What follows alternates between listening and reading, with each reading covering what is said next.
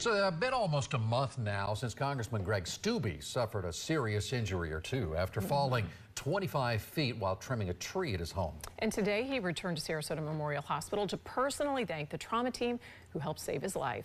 News Channel 8's Brittany Muller joins us now live from Sarasota Memorial. And Brittany, how is the congressman doing?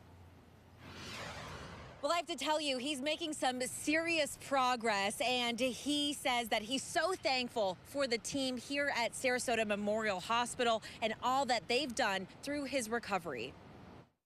Congressman Greg Steube is thankful for Sarasota Memorial Hospital, calling it a treasure in our community.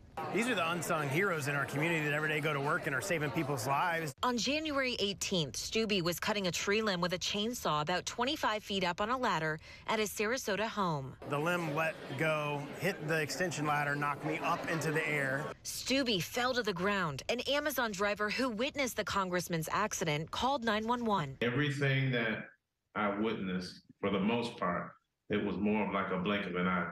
SMH highly specialized team treated Steube for 3 nights in the trauma center and ICU. He suffered a concussion, broken pelvis, a punctured lung, and several torn ligaments in his neck. It's a miracle that I'm here. It's a miracle that I'm so recovered as I am at this point. A month later, Steube returned to SMH. The congressman presented an American flag that flew over the nation's capital to show his gratitude to the team for their extraordinary work in the community. The mortality rates for our trauma patients are significantly better than any national benchmark. That means when every second can mean the difference between life and death, our community can count on our trauma team. SMH opened its Level 2 trauma center in 2015, serving more than 4,800 patients annually. Congressman Steube is expected to be cleared to fly next month, which means he'll be heading back to our nation's capital. Reporting live from Sarasota tonight, Brittany Muller, 8 on your side.